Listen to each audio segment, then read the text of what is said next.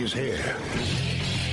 Now, broadcasting from the underground command post, deep in the bowels of a hidden bunker, somewhere under the brick and steel of a nondescript building, we've once again made contact with our leader, Mark Levin.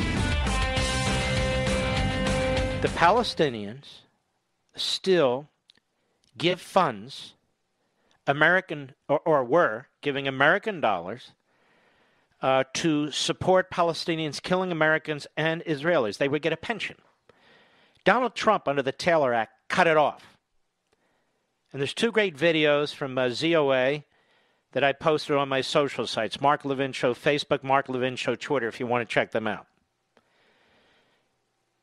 Joe Biden wants to reverse that and continue to give the Palestinians your tax dollars.